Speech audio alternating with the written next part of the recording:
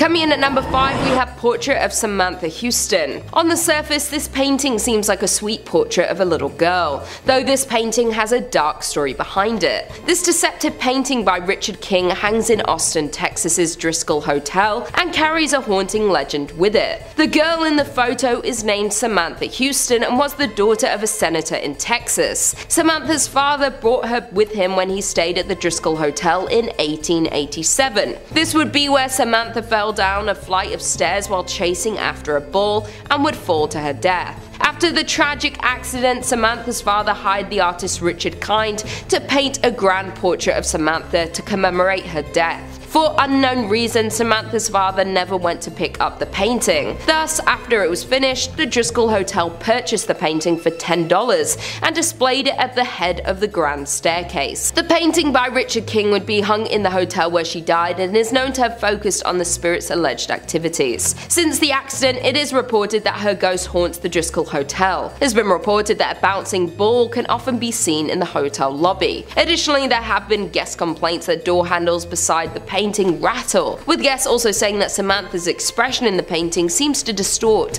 as they look at it. In the painting, Samantha holds flowers and looks innocent, but it has been said by present-day hotel staff and guests that if you stare at the painting long enough, her expression changes. Sometimes her mouth appears to widen into a full smile, and other times her face would contour. Not only that, but there have also been guest reports of feeling nauseous or a falling feeling around the painting, as if they too are tumbling down a set of stairs. In 1906, Samantha's mother donated separate portraits of herself and her husband to be hung together side by side with their daughter, though the parents' painting kept falling off the wall for no apparent reason, having it be nailed to the wall. The parents' painting would be vandalized and slashed, leaving the hotel to have both paintings copied and hung without labels, with the fear that they would get vandalized again. Today, no one knows where the original paintings are. In at number 4, we have The Dead Mother. Most famous for his painting titled The Scream, Edvard Munch is not new to dark and scary paintings. The 1800s painter is a fairly dark individual and was driven to insanity for his terrible upbringing. The Dead Mother is one of his most haunting art pieces. The painting is to honor Munch's mother, who died of tuberculosis when Munch was a young boy. The painting reflects some of the angst, despair, and insanity that Edvard went through growing up. These elements are used to form what can only be described as a truly disturbing painting to look at. The painting depicts a young girl with her back turned to a bed on which her dead mother lies as she holds her hands to her ears with a wide-eyed expression of disbelief. The emotions of frozen time, disbelief, and trauma a child may have following a parent's death are expressed in this painting. And these emotions never left him as he experienced them firsthand. Some would say that, contrary to the girl's distraught pose, the faraway look in the eyes show that she has already broken free from reality. It is as if she is trying to block out the stillness of the room, or the news that her mother is gone forever. The little girl's eyes have been reported to follow viewers as they move around her, and some people can even hear the sheets from the dead mother's bed rustling as they stand near the painting. The piece of art is now maintained at the Kunsthalle in Bremen, but the trauma and despair make the painting still haunting to look at today. In at number 3, we have Man Proposes, God Disposes. The 1800 paintings by Sir Edwin Landseer could be one of the most mysterious and haunting one there is. The painting shows two polar bears savagely attacking human remains. The painting was to depict the mysterious and terrifying tales of Sir John Franklin's failed expedition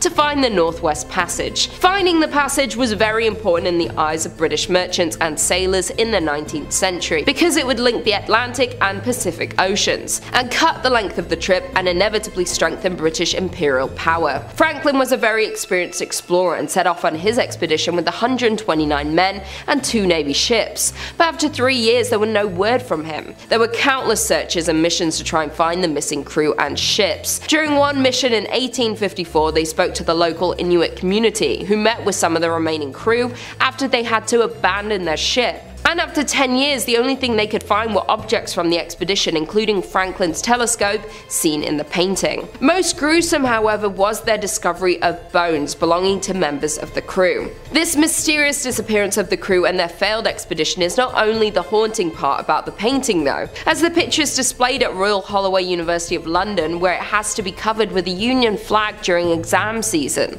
This is due to the fact that in the 1970s there was a rumour of a student taking their own life after staring at at the painting for too long. The student allegedly left a note behind saying the polar bears made me do it, while other students reported feeling uneasy and upset while sitting next to it. In at number 2 we have Pogo the Clown. During the early 1970s, John Wayne Gacy was considered a loving husband and a successful restaurant manager. He was seen as an active and important community member as he would dress up as a clown at events to raise money for local charities. His clown alter ego was called Pogo the Clown, where many sick kids in local hospitals would receive visits from Pogo. John was seen as a normal and kind man until the truth about his alter ego came to the surface. Under the floorboards of his house there were discovered remains of people he took the life of. After John was exposed for his criminal behavior, he was convicted and imprisoned on death row. In prison, John began to oil paint. When people would view his painting, they would feel a mix of repulsion and intrigue. One piece in particular is known to fully represent John's murderous instinct, called Pogo the Clown. In 2001, the painting would be purchased by singer Nikki Stone for $3,000. Shortly after purchasing the painting, Nikki noticed a string of accidents and tragedies following him, this being his dog suddenly passing away and then his mother falling sick. Alarmed with the sudden bad news, he arranged to have the painting stored at a friend's house instead. While it was in the hands of the friend, a close neighbor passed in a car accident. The painting would be later handed over to another friend until the eeriness of the painting would haunt the man until he went mad. Stone, the original owner of the painting, had no choice but to sell it for all of the negative energy that it brought to each person that it was handed over to. Finally, coming in at number 1 we have Untitled by Zdzislaw Beksiński. One of the most visually frightening paintings on this list, we have the Zdzislaw Beksiński Untitled painting that looks like a scene straight out of a nightmare. Not only does it look terrifying, but the legend surrounding the painting is also not for the faint-hearted. Many people believe that the painting is cursed. The Polish painter did not title any of his paintings because he wanted to avoid any metaphorical interpretation of his paintings. He also reportedly burned a selection of his artworks in his backyard before anyone could ever see them. As an artist, Beksiński was fascinated with death, decay, and darkness. But those weren't his only fascinations. Therefore, his work had dark, decaying, and gruesome images. Beksiński's life was filled with tragedy after his wife suddenly passed, and just a year later his son would follow. 6 years after these horrible accidents, the artist himself was found unalive in his apartment. Understandably, his tragic last year have since often been linked with the grimness of his art,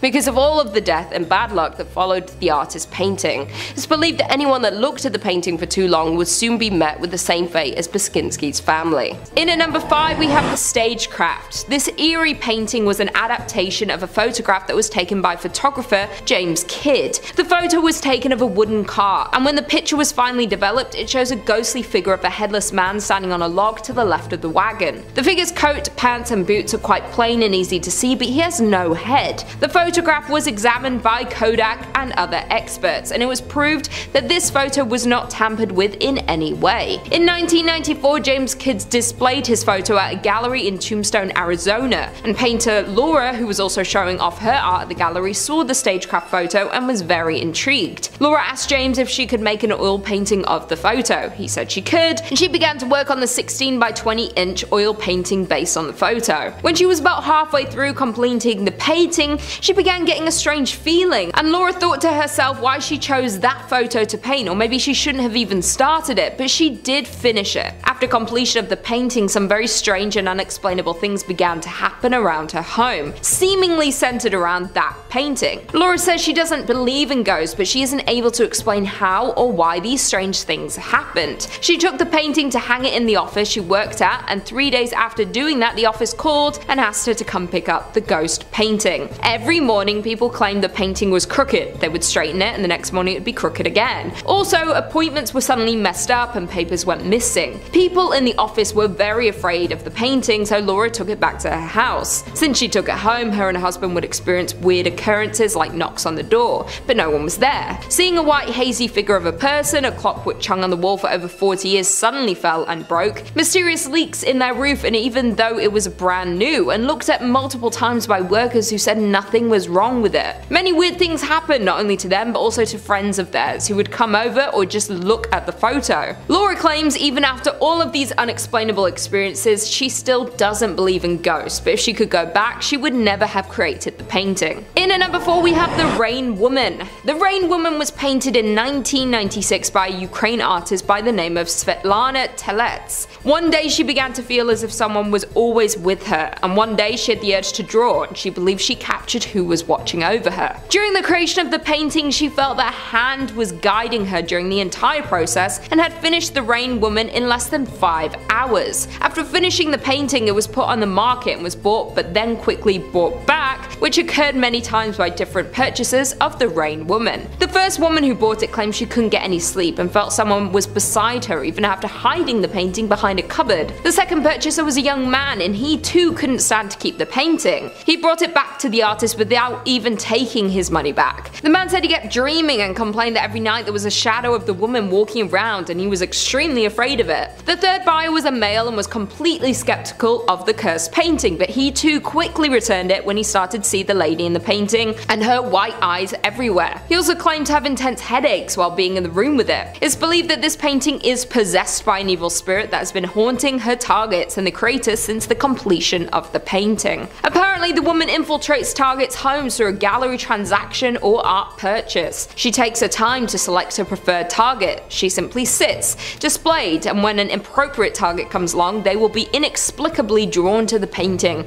and compelled to purchase it. Once she is bought and brought into the home, the targets start to experience sleeplessness, nightmares, general misfortune, conflict with others living in the home, and the feeling of constantly being watched. It is unknown whether the painting is possessed or cursed, but due to so many people experiencing similar things while owning the painting, it's known around the world as one of the most haunted paintings in the world. The painting now hangs in the Venezia Salon, Merchik's furniture on the streets of Kyiv. Customers who visit the shop today claim that you can catch the painting smiling or having a glance of anger. In at number 3 we have Crying Boy. The Crying Boy was originally created by Italian painter Giovanni Bragolin in the 1950s and has been mass-produced in alternative versions over the years, all portraits of tearful young boys or girls. In addition to being widely known, certain urban legends attribute a curse to the painting. One major reason for these claims come from a fire that happened in South Yorkshire, England in 1980. The owners of the home, Ron and May Hall, lost nearly everything to the blaze except one item,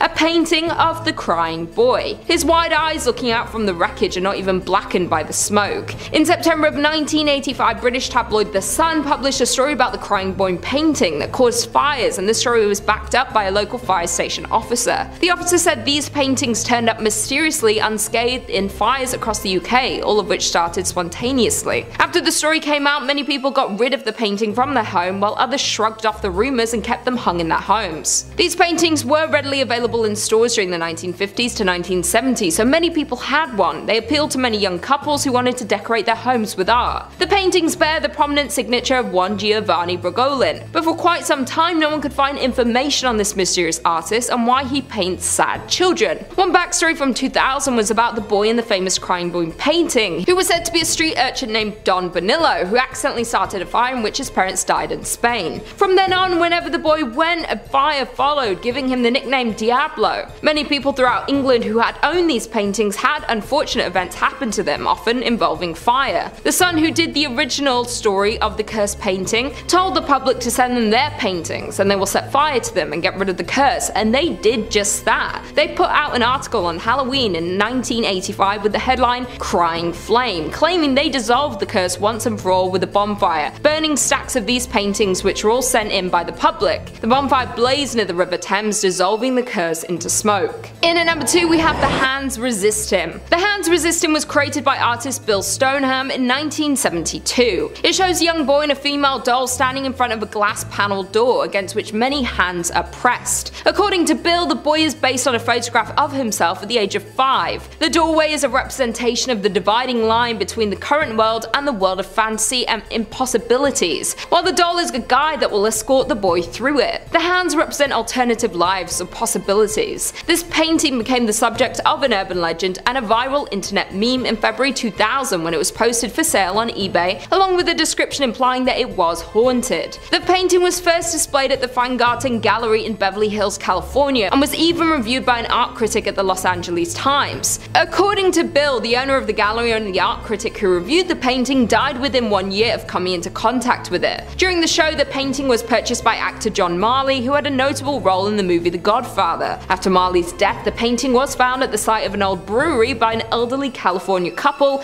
who kept it until auctioning it on eBay in February 2000. According to the couple, the painting carried some form of a curse. They claimed that the characters in the painting moved during the night and that they would sometimes leave the painting and another room, and the painting had made its way to that room they had just entered. The couple also included a series of photographs they had taken, said to be evidence of an incident in which the female doll character threatened the male character with a gun that she was holding, causing him to attempt to leave the painting. A disclaimer was included in the listing absolving the seller from all liability if the painting was purchased. News of the listing ran rapid through the internet, catching lots of attention, and the auction page was viewed over 30,000 times. Some people who had seen the photo of the painting claimed that it made them feel ill or have an unpleasant experience. After an initial bid of $199, the painting eventually received 30 bids and sold for $1,025. The buyer of this cursed painting was the Perception Gallery in Grand Rapids, Michigan. An individual who saw the story of the Hands Resist Him painting contacted Bill Stoneham in 2004 about commissioning a sequel. Bill agreed and actually went on to make 3 more paintings that related to the original, creating a series. On March 15, 2017, the Haunted Museum in Las Vegas announced it had acquired the prequel painting. Bill Stoneham finished the series with his final painting, What Remains, in 2021. And finally, in at number 1, we have The Anguished Man. The Anguished Man is probably one of the most famous cursed paintings of all time. This oil painting is known to be the world's most haunted, not only paintings in the world, but objects, next to the Annabelle doll and the Dybbuk box. This famous painting was created by an unknown artist who mixed the paint with his own blood. The artist was very troubled, and soon after finishing the painting, he took his own life. The Anguished Man is currently owned by Sean Robinson from Cumbria, England. He inherited the painting from his grandmother, who warned him that the painting was cursed. Despite what his grandmother said, the painting fascinated him. So he did take it, but he had to keep it in the basement of his house because his wife didn't like it. In 2010, Sean removed the painting from the basement after a flooding happened and put it in one of the bedrooms of the home. Shortly after moving the painting, Sean and his family started to experience strange happenings around the house, like seeing a shadowy figure of a man and hearing sounds of whispering and crying. The incidents kept happening, haunting each member of the family. At nighttime, Sean would suddenly awake to see a dark, faceless figure standing in his bedroom, and his wife discovered a stranger lying on the bed next to her, leaving her traumatized. The occurrence became dangerous when the couple's son Keenan felt a presence push him down the stairs. In 2011, Sean uploaded a video on YouTube titled Ghost Activity Caught on Tape, Haunted Painting, The Anguished Man, which had gained over 1 million views. The video was recorded for 8 consecutive hours in the bedroom where the painting hung. The video contains footage of the door closing on its own, a loud bang, and sounds of scraping can be heard. Sean continued uploading videos, posting updates about the painting and capturing further paranormal activity in the house, such as distorted sounds and a mysterious ghostly figure running past the camera. To this day, Sean still owns the cursed painting and refuses to destroy it. He keeps it in his basement to avoid any more harm to him and his family. He is currently planning on bringing his story and experiences to the big screen to make a film about the Anguished Man. Number 5 on this list is FDR's time capsule. Franklin D. Roosevelt was the 32nd President of the United States and served from 1933 until he died in 1945. He's one of the most well-known presidents in history and guided America through some very tough times. Getting the country through the Great Depression and also leading them into World War II was his most notable accomplishments. What many don't know is that before FDR died, he actually made a time capsule. It was buried in 1940, and other than a speech that FDR delivered, nobody has any idea what's in it. Maybe the scariest part about this is just how big this thing actually is. 450 pounds. That's how large this freaking time capsule is. That is a lot of weight, meaning that there's a ton of stuff in there. Ever since it went down, the mystery surrounding it has been massive. FDR, being the literal president of the United States at the time of making it, could have put any number of things in there. secret military documents, government weapons. I mean, it seems like a stretch to think that FDR put government weapons in here, but you also never know, like, what the hell else weighs 450 pounds? Maybe FDR is just trolling all of us and just put like 450 pounds worth of Coca-Cola in there or something like that. One theory that's been tossed out is some secrets involving aliens. I could honestly believe something like this. Maybe FDR thought that by 2040, when the time capsule is supposed to be opened, we would be ready as a society to learn such information. Hard to say for sure, but the fun thing about this one is that we'll actually get to see in just under 20 years. Hopefully it isn't cursed with a bunch of crazy government stuff though, and FDR can have one final last moment from the grave. Number 4 on this list is the world's largest axe. So this is a pretty big axe, guys. Located in New Brunswick, the massive axe is a symbol of the importance of the foresting industry to the small town it's located in, Knockawik. It was built in 1991 and it truly is one of a kind. Like, what other place in the world would you just be in the middle of nowhere and see a massive axe just chilling there? I'll answer that for you. Nowhere, only Canada. The blade is 23 feet in length and made of 55 tons of solid steel. The handle of the steel then goes into the air 50 feet. So once again, it's a pretty big axe, guys. This axe doesn't just act as a symbolic structure though, but also as a time capsule. In the center of this axe, there's a time capsule that has yet to be opened. The thing is, nobody has any idea what's in this thing. Like most time capsules, you have some sort of clue, but with this one, it's literally anyone's guess. It's also in the middle of all this solid steel, making it pretty freaking difficult to get to even if you wanted to open it. People have speculated that something creepy may be in there, and that's why no one has gone to claim it yet. It's currently believed that it may never be opened, and that could be the case. This is one of those things that not a ton of people know about, and if time continues to pass, people could very easily forget that there's a creepy time capsule in this massive axe on the side of the road to begin with. Comment down below what you think is in this huge axe and why it's this big secret. What could they be hiding in that thing that they don't want anyone to know about? Number 3 on this list is ancient Egyptian tombs. A time capsule, as defined by Google, is a historic cache of goods or information usually intended as a deliberate method of communication with future people and to help future archaeologists, anthropologists, or historians. Now, a tomb, as defined by Google, is a repository for the remains of the dead. It is generally any structurally enclosed internment space or burial chamber of varying size. Placing a corpse into a tomb can be called immurement and is a method of final disposition as an alternative to cremation or burial. So, when you put it that way, they really aren't that different. These ancient Egyptian tombs have a bunch of stuff inside of them from the time period that whatever pharaoh or person who's buried lived. These tombs can be really cool and there's tons to learn from going inside of them. Problem is, they're pretty cursed. The tomb of Ankhtafi reads on the outside of the tomb, "Any ruler who shall do evil or wickedness to this coffin, may Heman," who's a local deity, "not accept any goods he offers, and may his heir not inherit." The tomb of Kentika reads on the outside, "As for all men who shall enter this my tomb, impure there will be judgment, an end shall be made for him. I shall seize his neck like a bird, I shall cast the fear of myself into him." Those are just 2 tombs in Egypt that have some pretty horrible curses waiting for those who enter. Not to mention the most famous Egyptian tomb of all, King Tut.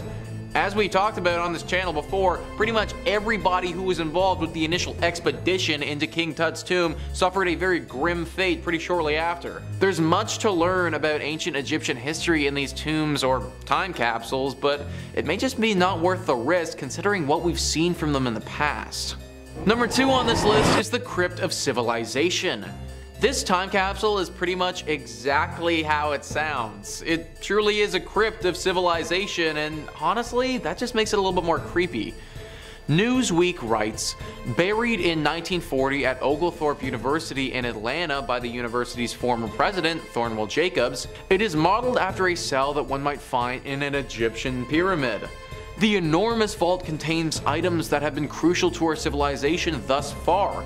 Classic works of film and literature, every book of faith, an original script for Gone with the Wind, as well as cultural odds and ends, including a sealed bottle of Budweiser and a typewriter. But what if future civilizations can't read English? Not to worry, at the front of the crypt lies a language integrator, a machine intended to help the aliens who opened said crypt with our mother tongue. So this capsule, although it's definitely one of the coolest capsules probably in the world, never should be opened. If it's open, then there's a high likelihood that it wasn't by humans who did it, and therefore its opening probably means something bad happened to our human race.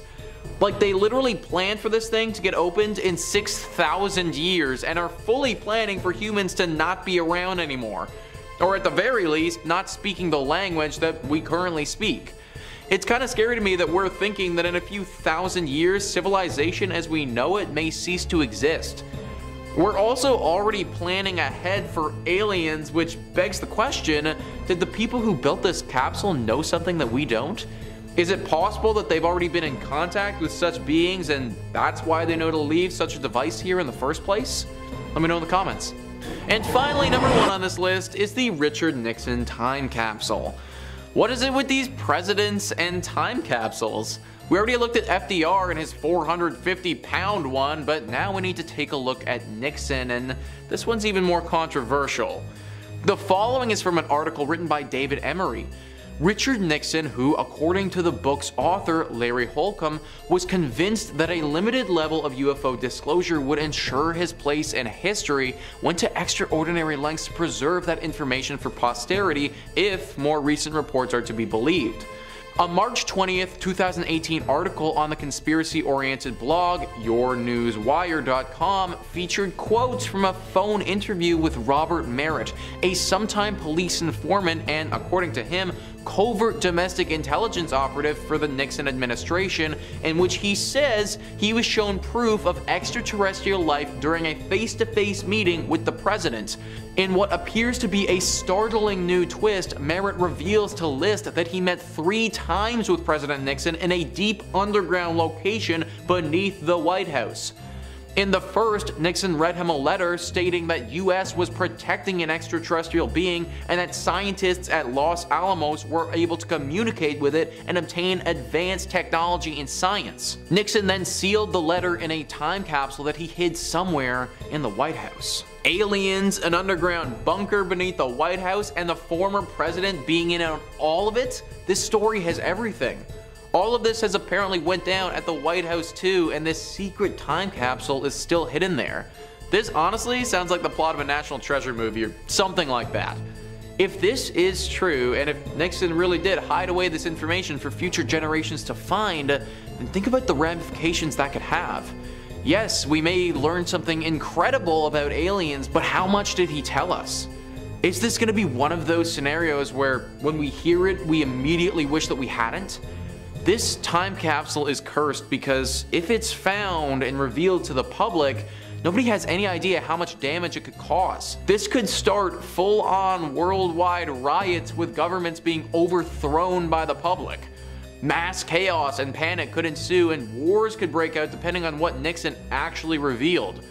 Comment down below if you think this story is true or not, and if it is, what did the former president leave behind? Number 5 on this list is the British Museum. The British Museum has a super haunted item in it that is said to be somewhat responsible for the death of hundreds of individuals. The unlucky mummy. Museum Crush says not actually a mummy, but the mummy board or coffin lid of an unknown high status woman from the 21st or 22nd dynasty. The British Museum's unlucky mummy has earned quite the reputation for causing destruction through its ancient curse. The mysterious mummy was found at Thebes in the late 1800s, and tales of its curse start soon after that. It's said that of the 4 young Englishmen who bought it, 2 died in shooting incidents and 2 died in poverty. A string of illnesses, accidents, and deaths following this are said to be attributed to the mummy. One of the most astonishing rumors surrounding the mummy's curse is that it caused the sinking of the Titanic with the loss of more than 1,500 lives. One of the victims on the Titanic was journalist William Thomas Stead, who was one of the first to pen articles about the mummy's curse. Survivors from the disaster recall Stead telling stories of the ominous artifact over dinner, and as the mummy's sinister reputation grew, people even began to believe that its presence on board caused the disaster. Now I will say this, there was no actual record of the mummy being on the Titanic. I mean, think about it. If it was, then how could it be in the museum right now? It would be at the bottom of the ocean. So we know that it was never actually there, but that didn't stop it from cursing the boat all the same.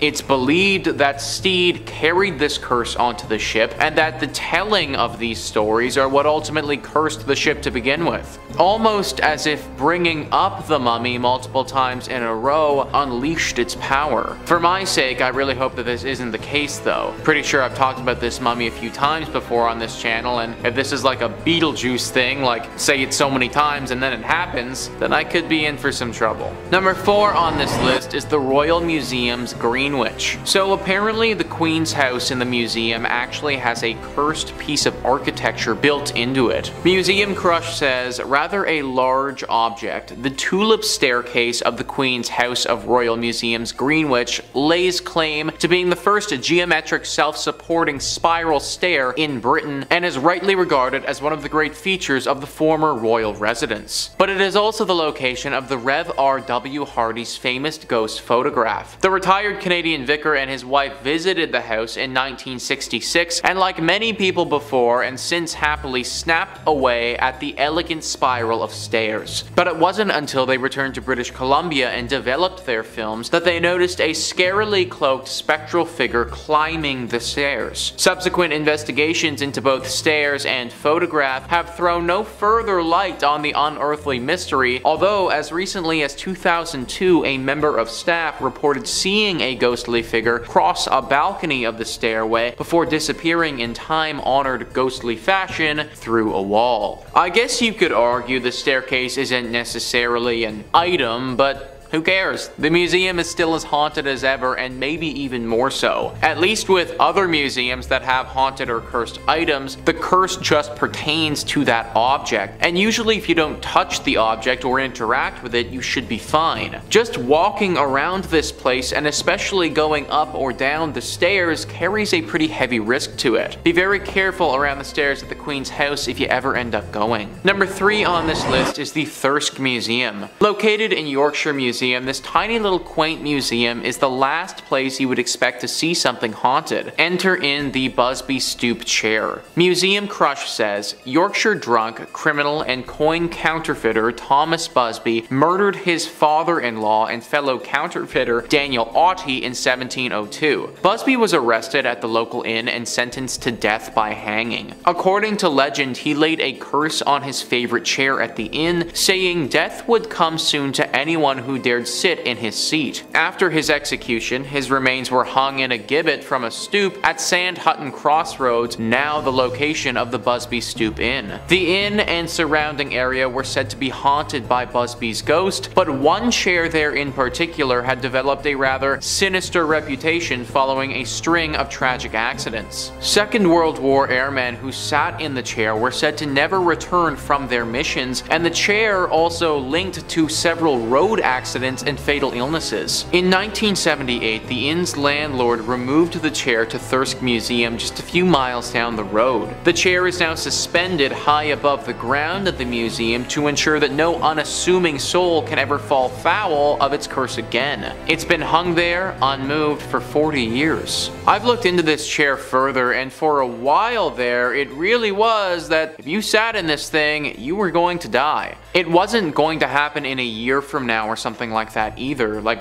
we're talking about pretty imminent death here. Number 2 on this list is the Natural History Museum. The Natural History Museum is one of the most complete museums in the world, and being so complete, it obviously has to include a cursed item. Museum Crush says this apparently cursed gem was owned by 19th century polymath Edward Heron Allen. So powerful was its curse that he eventually decided to have it stored away in a bank vault inside 7 locked boxes with a note of warning to anyone who dare handle it. Heron Allen also left strict instruction not to remove the amethyst until 33 years after his death. The curious story surrounding the stone says that it was stolen from the temple of the god Indra during the Indian Mutiny by Colonel W. Ferris, an officer of the Bengal Cavalry. After Ferris's health deteriorated and he died, the cursed amethyst was passed on to his son, who suffered a similar bout of bad luck and eventually gave it to Heron Allen. After facing a string of health and financial misfortunes, Heron Allen made several attempts to get rid of the stone, but they all proved unsuccessful each time it returned to him. Less than a year after his death, Heron Allen's daughter donated the amethyst to the Natural History Museum, where it is on display in the vault. And finally, number 1 on this list is Zach Bagans' Haunted Museum. The number 1 voted haunted place in America has got to make this list, considering it's full of cursed objects. There isn't just one object here that's cursed, there are tons. In fact, we would need our own separate video dedicated solely to this place to even begin to break down all the scary stuff that's in this museum. Just listen to this small excerpt from the website. Among the hundreds of terrifying possessions, museum goers can even peek inside the VW death van in which Dr. Jack Kevorkian ended the suffering of terminally ill patients, as well as get a close-up look at the propofol chair from Michael Jackson's death room. Perhaps most unsettling is the original staircase from the Indiana Demon House, notorious for its powerful paranormal activity before being demolished in 2014. The wooden banister and creaky steps from the house now stand in a dimly lit corner, resting on a blanket of dirt from the location. Following its installation, a group of construction workers walked off the job and refused to come back. These are just a couple of the so-called attractions that this place has to offer. If you go to this museum, then there is a very good chance you will end up walking out with a curse attached to you. That much paranormal energy all lumped into one place, it just spells out something haunted. Be very careful if you ever intend to go here.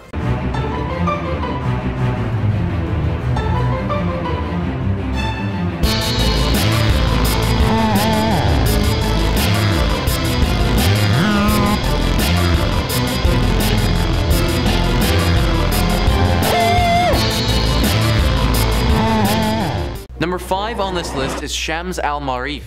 This book, from my findings, is not inherently evil in its teachings, but is one of those examples of potentially being a bit too much power for one person to possess. It's a 13th century Arabic grimoire written by Ahmed al-Buni. The book attempts to teach its readers how to perform ancient Arabic magic and is very spiritualistic. This book was super influential in Arabic culture and gained a large following. Many good things have come from this book, but also when you have a large amount of people following anything, some take it too far. Wikipedia writes, in contemporary form, the book consists of 2 volumes, Shams al-Marif al-Kubra and Shams al-Marif al-Sugra, the former being the larger of the 2. The first few chapters introduce the reader to magic squares and the combination of numbers and the alphabet that are believed to bring magical effect, which the author insists is the only way to communicate with jinn, angels, and spirits. And that right there is one of the main teachings in this book, the ability to talk to spirits. The amount of scary stories that we've talked about on this channel, though, in regards to people trying to communicate with the dead is crazy, and it shows just how often things like this can go wrong. This has obviously happened many a time with this book, and those trying to reach their departed loved one end up contacting a super dangerous demon. I don't think that there's anything morally wrong with contacting the dead, if the dead are okay with it, of course, but it seems like doing this always ends up with something bad happening. This grimoire won't curse you just by simply reading it, but if you try and perform some of the rituals it suggests, then it's very likely that you could cause some serious harm to you or those that you love. I recommend just avoiding this book altogether. Number 4 on this list is Devarmi Mystery. Now the book in question here is actually a fictional book, and therefore it would be actually impossible for you to read it anyways, even if you wanted to for some reason. But that being said, it doesn't change the fact that it's definitely cursed and extremely evil. If this book was real, then we would need to get rid of it as soon as possible because it teaches humans how to do some very dangerous things. The book is part of the Lovecraftian universe and made its first appearance in The Secret secret of the tomb. The book isn't referenced too much in that story, but it's described in pretty good detail in the story The Black Bargain. In that book, it describes Devami Masai as something that told you how you could compound aconite and belladonna and draw circles of phosphorescent fire on the floor when the stars were right. Something that spoke of melting tallow candles and blending them with corpse fat, whispered of the uses to which animal sacrifices might be put. It spoke of meetings that could be arranged with various parties most people don't even believe in, with cold, deliberate directions for traffic with ancient evil. Drawing circles of fire, sacrificing animals, talking with ancient evil, this all sounds like pretty bad news to me. Especially the part that says you can arrange meetings with various parties. It's clear that not only can this book teach someone how to perform any number of spells and incantations, but some of those spells will deal with the summoning of ancient demons and creatures. And if we assume that this book is real and can be read, then that would also mean that the terrifyingly powerful gods Lovecraft wrote about would also be real. Meaning that this book could grant you the ability to summon Cthulhu or something even worse. Summoning your standard demon is already bad enough, but an all-knowing, super powerful god definitely raises the stakes a little bit. This book, from every description I can read about, sounds like something that's just far too dangerous for any human to use and wield safely. If it ever was real and you did happen to stumble upon it, best to avoid reading it at all costs. Number 3 on this list is the Book of Abramelin. Abraham was an Egyptian mage who lived between 1362 and 1458 and dedicated his life to magic. Once Abraham visited Egypt, and there he met a magician, not that magician which you see on TV shows, but that who really knows dark magic and dark secrets. He told Abraham many dark and mysterious secrets and strange things which you and I can never imagine. He told him how to live the dead person, the location of under-earth treasures, how to contact devils. Besides this, he also told him the secrets of becoming invisible and flying in the sky. That last passage that I just read was written by Sharik Kamal while he was listing the most cursed books of all time. This book is known to be dangerous, and it isn't just because of the contents in it either. Yes, summoning the dead and performing dark magic in its own right is very dangerous and has the potential to cause serious problems for you and those around you. This book, though, may just be inherently cursed to begin with. Many people who have read this book, even those who don't go on to perform any of the rituals or incantations that the book describes, have gotten horribly bad luck afterwards. Like the second they opened up the book and started reading, their entire life just flipped on its side. Some have said that afterwards their home became haunted by some dark spirit and they had to move. It's almost as if the book itself is a portal to another demonic dimension, and just the action of opening it could cause something to leak out. I'm sure that Abraham was a great writer, but no book is worth dying over, so I won't be reading this one anytime soon. Number 2 on this list is The Great Omar. This book is believed to be the cause of one of the most tragic disasters in all of human history, sinking the unsinkable ship, the Titanic. No, you don't catch Leonardo DiCaprio reading this book in the 1997 movie version, but maybe he should have. This book, even though it is deeply cursed, is potentially the most ornate and beautiful books to have ever been created. In fact, it took over 2,500 hours to create this book, which translates to over 100 full days. One would think that a book of this kind would fetch quite the pretty penny, but that actually wasn't the case. In fact, the man who binded this book, Francis Sangorsky, had an extremely hard time trying to sell it to anyone. Finally, he did find a home for it in America and was in the process of sending it over there, but it never reached its destination though, because it was on the Titanic. Now, the reason that people think this book had something to do with the unsinkable ship sinking is because only a week or so after the ship had gone down, so did Sangorsky. He died by drowning to death a very short time after the book had also sunk to the bottom of the ocean. This is why people believe that something about this book will curse those around it and potentially lead to someone drowning. I personally think it's a bit of a stretch to just assume that having this book caused the entire Titanic to sink. However, it is a remarkable coincidence what happened to Sangorsky. It probably won't ever happen, but if this book ever did wash ashore one day, I wouldn't want to be the one to pick it up first. Number 1 on this list is the Book of Soiga. The Book of Soiga is one of the most complete collections of magic and dark magic that one could come across. Wikipedia writes, amongst the incantations and instructions on magic, astrology, demonology, lists of conjunctions, lunar mansions, and names of genealogies of angels, the book contains 36 large squares of letters which Dee was unable to decipher. Otherwise unknown medieval magical treatises are cited, including works known as the Liber E, Liber Os, Liber Dignus, Liber Sipil, and Liber Munob. So we'll get to those letters in a second because those play into the cursed nature of this book, but even without those, we're still dealing with a book that goes into depth on some pretty dangerous topics. The one that jumps off the page to me as being potentially problematic is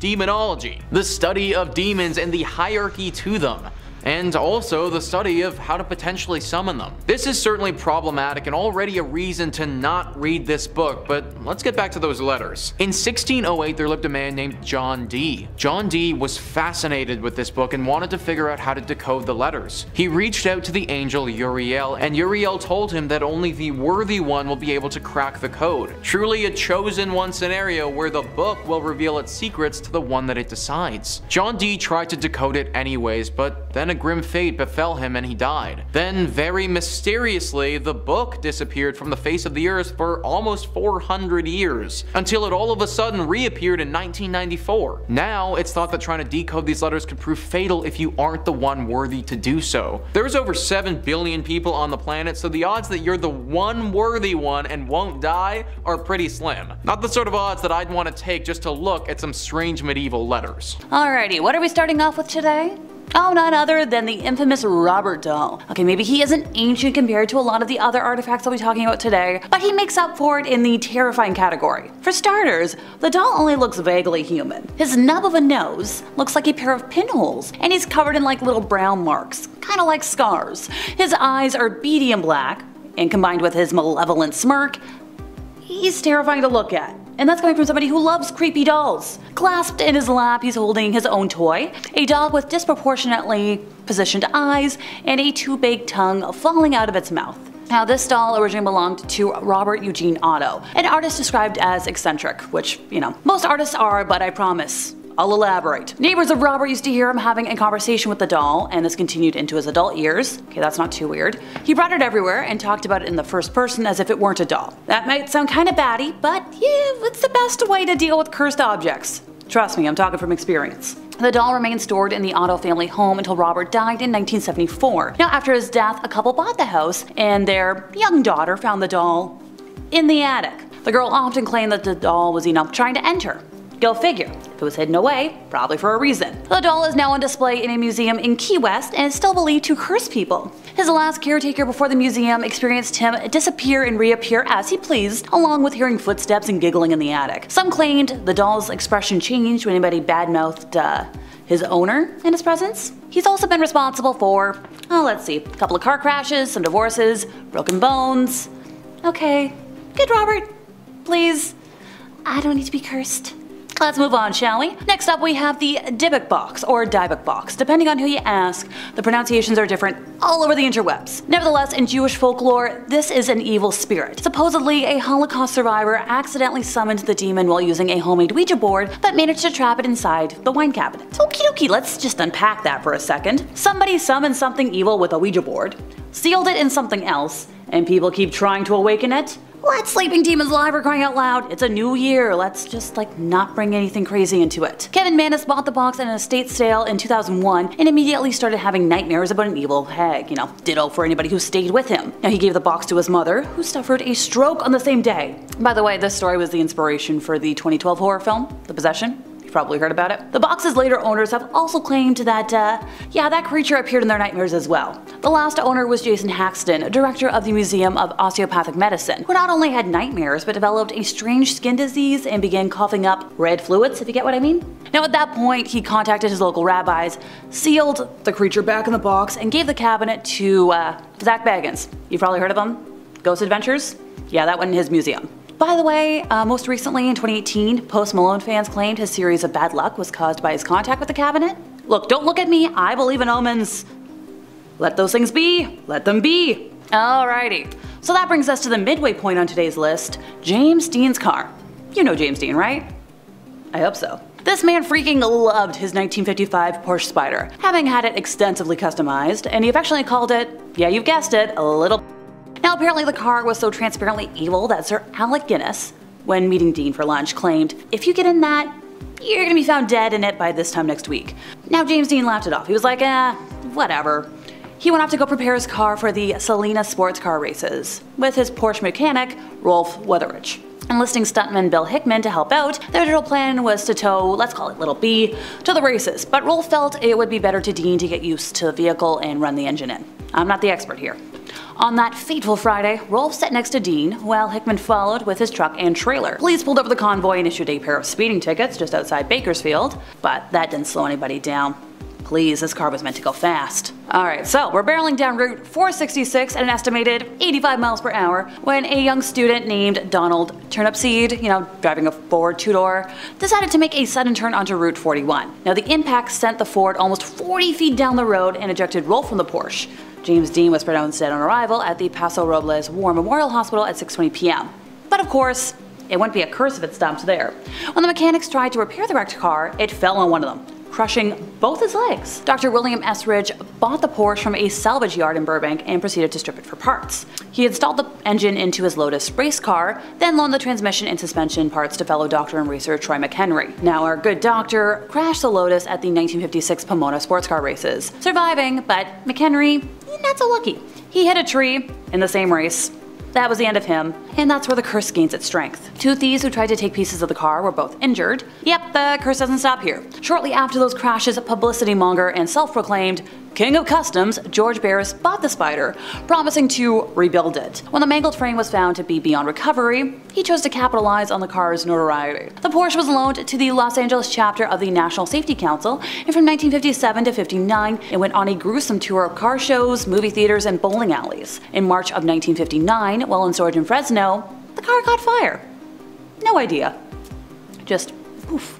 It suffered remarkably little damage, just 2 melted tires, some singed paint, and fortunately the fire didn't spread to the other vehicles in storage. Now meanwhile, Barris, yeah we all remember him, had sold a pair of tires from the 550 and both reportedly blew at the same time, causing the new owner to, skid off the road.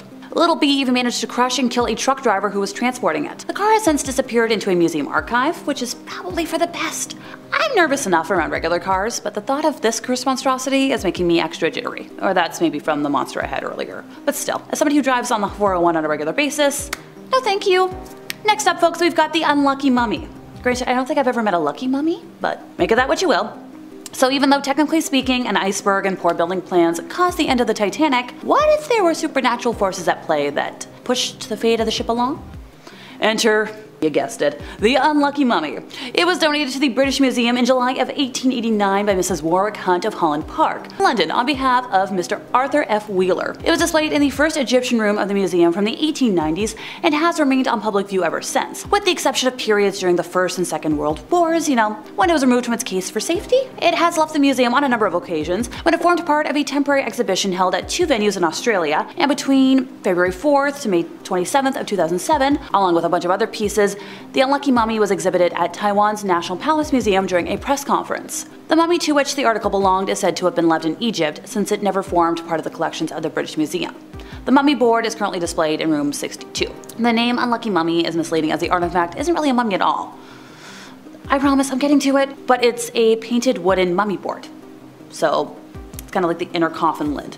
It was found at Thebes and can be dated by its shape and the style of its decoration to the late 21st or early 22nd dynasty. In the British Museum, it is known by its serial number EA22542. The beardless face and the position of the hands with the fingers extended show that it was made to cover the mummified body of a woman. Her identity isn't known due to the brief hieroglyphic inscriptions containing only short religious phrases and omitting mention of the name of the deceased.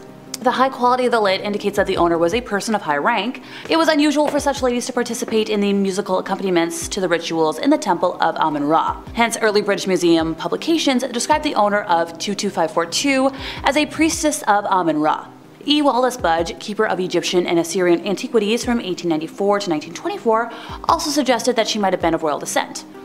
But we're not quite sure. I'm not a history expert, folks. for a lot of reasons. And finally, we have the one chair you might not want to sit in. Or don't take my advice and see for yourself. Popularly known as Busby's stoop chair, this wooden furniture is cursed by the spirit of Thomas Busby, who was known to ruthlessly, kill people. Thomas was arrested, tried, and condemned to death after he killed his father-in-law, Daniel Audie, in 1702. Audie and Busby were running a coin counterfeiting business, as well as other criminal enterprises, and they argued about the business, which ended with me ending you know. Before getting hanged for his crimes, he requested to have a meal in his favorite local pub. And upon finishing his meal, he stood and said, "May sudden death come to anyone who dares sit on my chair." And ever since then, 63 people who dared to sit on the chair met untimely and terrifying deaths. I'm sorry, someone out there waited until the death toll got to 63 before deciding, maybe there's something wrong. I feel like I would have noticed the common Lincoln deaths by, I don't know, 20 weird deaths or so? At least. Specifically, locals claim that during the Second World War, Canadian airmen from the nearby base at Skipton-on-Swale went to the pub, and those who sat in the chair never returned from missions over mainland Europe. As recent as the 1970s, some fatal accidents were linked with the chair. Busby was, ended at St. Hutton Crossroads, beside an inn, which later had its name changed to the Busby Stoop Inn. The site of the execution, opposite the pub on the A61 and A167 crossroads, which are apparently now a roundabout, was said to be haunted by his ghost. Later, the owner of the pub donated the chair to the Thirsk Museum in the United Kingdom, and it's still there, but it's hung up above the ground to prevent any further deaths. Granted, it's only about like 1.5 meters above the ground, which I don't think that's high enough. Stupid people will still find a way. May I recommend a healthy 3 feet, or put it in a box, or even better, put it away forever? Coming at number 5, we've got the Golden Eagle. With a name like that, you'd assume it's just some dad's wicked old muscle car. Not quite though. It's a 1964 Dodge 330 and it's gone through the hands of many people. The transfer from owner to owner is rarely peaceful though. This car is known for its tendency to kill people. And we're not just talking about unfortunate accidents and collisions, it caused death to all those who owned it, usually in very odd and violent ways. Originally, it was a police cruiser. Patrolmen and the like would bring it out for their daily activities. The first person assigned to the car was killed relatively quickly. Then 2 more officers got a chance at driving it and they were killed as well. The weird thing is, all the deaths were gruesome murder-suicides. Not a great start for this vehicle, eh? Well, after seeing it happen thrice, the folks at the police station had seen enough. They took the car off the force and sold it off to a young family. Interestingly, the family didn't seem to have any issues with this cursed car, but that didn't stop it from killing. Oh no, it refrained from ending the lives of its drivers at the time, but when neighbors learned about its history, they took up arms. During the night, many would attempt to vandalize the car, but it would not be stopped. Many who attempted to damage the vehicle ended up perishing in unexplained ways. There was nothing to directly connect these things to the car, but those who did mess with it often got messed up. Eventually, it was decided that enough was enough and the car was brought to the impound lot. This led to it being chopped up into pieces, and somehow, this still wasn't the end. The car still rides in some capacity. A lot of the parts stripped from the impounded Gold Eagle were used to build another car. At this point, we're entering Ship of Theseus territory, and we have to decide whether or not that means that the Gold Eagle still is rolling around or if it's a whole new thing. After a supposed 14 deaths, it's probably for the best that the original car is retired. Nobody's reported any new incidents related to it, but who knows? All in due time. Coming in number 4, we've got James Dean's Porsche 550 Spider. A classic tale like no other, many think that Dean's unfortunate passing was a result of reckless driving. And if the story had stopped there, that's probably what it would have been chalked up to. However, the 2-seater that would become famously known as Little Bastard made sure to cause plenty of trouble in the years following the original accident. Our story starts with James Dean, legendary actor and racing enthusiast. Considering a career in motorsport to go along with his acting, he entered many races and did quite well. After being barred from racing during the filming of one of his movies, he wanted to get back out there as soon as possible. Trading in his Speedster for the now infamous 1955 Porsche 550 Spider, he was ready to roll. Wanting to break the car in before racing it, he decided to drive it all the way from LA to Salinas. During this trip, he crashed into a turning vehicle, flipping the Spider and sending his passenger flying. Dean remained inside the car, tumbling about, and was killed almost instantly. The car was totaled, but there were bits that could be saved. The engine and drivetrain were salvaged and sold to a duo of doctors who were into similar races. After integrating these parts into their own cars, the doctors entered a race and both crashed.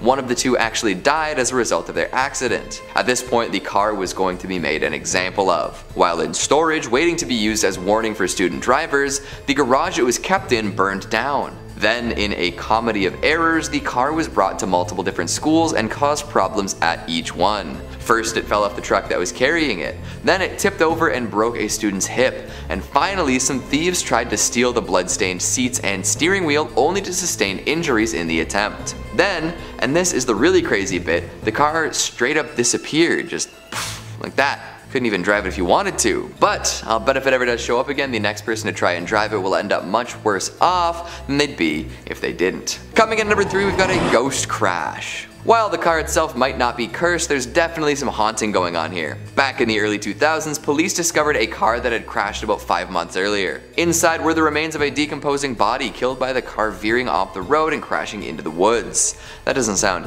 too odd, right? A crash happened, nobody was around to see it, and the cops found the results months down the line. But here's the weird part. People kept calling in and reporting headlights swerving off the road right at that very location. Every time the cops went out to see though, they found no evidence of an accident. Eventually, after plenty of what they assumed were prank calls, they did an in-depth search of the area, finally coming across the wreckage. Some say that the spirit of the man inside the car was trying to lead people to his location so he could be discovered and put to rest. The car in question was a Vauxhall Astra, so if you're ever in or around one, just keep an eye out for spirits. Coming in number 2, we've got John F. Kennedy's limo. Any car involved with a death will generate some rumors about curses. However, I'm gonna go out on a limb here and guess that the number of deaths in cars caused by accidents and collisions outnumber those caused by assassination. Just maybe, right? This Lincoln 74A convertible was meant to be the ultimate in presidential locomotion. For whatever reason though, it was never made bulletproof. Plenty of other upgrades were added to it, but never one meant to stop bullets. Huh. Well, we all know how that played out in the end. After Kennedy's death, the limo was still used as a presidential vehicle for almost a decade, albeit with some major changes in look and feel. It was phased out over time and ended up in a museum, but to this day people claim to see shadowy figures hanging out near it. The most common claim is that a figure dressed in gray can be seen standing next to the car. Usually this apparition appears in November, but it has been spotted during other months. And finally at number 1, Archduke Franz Ferdinand's Grafenstift Double Phaeton. That is a mouthful, and a wildly important vehicle when you consider the course of world history. Many blame this car for the beginning of World War I, although that might be a bit of a stretch. See, Archduke Franz Ferdinand and his wife had narrowly avoided being assassinated by Bosnian hitmen. Being the classy statespeople they were, they decided to go to the hospital and visit those who had been injured in the attempt on their lives. Their car stalled out in front of a cafe where one of the assassins had stopped to get a drink. Seeing the Archduke in a motionless car, right there, he took the opportunity and gunned him down. This was the tipping point that pushed nations into the First World War. So if you firmly believe in like concrete cause and effect, you can probably blame all the deaths in that war on this one vehicle.